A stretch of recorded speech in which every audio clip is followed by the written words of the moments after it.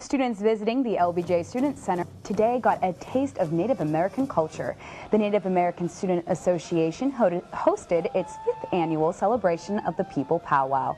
Traditional arts and crafts like wooden flutes, dream catchers, and even bronze sculptures were on display as visitors were treated to a wide variety of music and dance. Educational presentations followed the dancing, including one by the Nakota Horse Conservancy. Native American groups from Apache to Cherokee and Navajo were all represented at the event.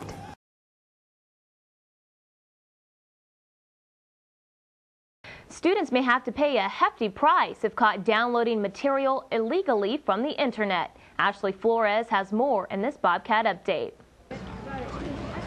It may seem innocent at first. You tell yourself it's just this one time. One song won't hurt anyone. Then you get an email that says you've been busted. Some students are unaware of the university policy on downloading material from such websites as LimeWire or Aries. I'm a big LimeWire user. I like LimeWire. I've never been scared because I feel like when I'm on there, I don't think that anybody's looking at me, watching my activities. When students activate a Texas State Net ID, they agree to the appropriate use policy that states the student will not use university resources to download unauthorized materials. Texas State senior Joseph Adenji says the policy is wise and thinks nothing good can come from downloading illegal files. I used to use LimeWire to download music. Yes, I did. I don't do it anymore. Why not? I believe that's why my computer crashed. The Recording Industry Association of America is the watchdog that looks for students engaging in illegal activity. Once the association spots prohibited downloading, it sends the university a complaint, which includes the IP address of the computer.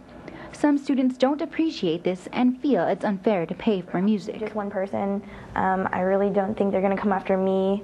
I don't have much money. I don't know what they would want from me. If you want to continue to download music for free, there are alternatives, such as Hulu or even YouTube. Students who refuse to comply with the rules and continue to download illegally face consequences that can cost a lot more than the 99 cents per song. According to the Texas State website, offenders face paying fines of up to $150,000 for each movie or song that has been illegally acquired or shared.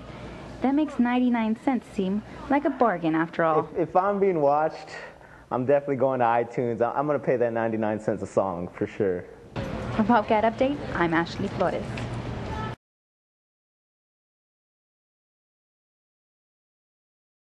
The Halloween tradition continues this week at First United Methodist Church in San Marcos. That means pumpkins are for sale. The church is selling pumpkins that it bought from an Indian reservation in New Mexico. Most of the money goes back to the reservation. Families can come by Monday through Saturday to take pictures, buy pumpkins, and eat roasted pumpkin seeds. The church is also selling a cookbook with pumpkin recipes.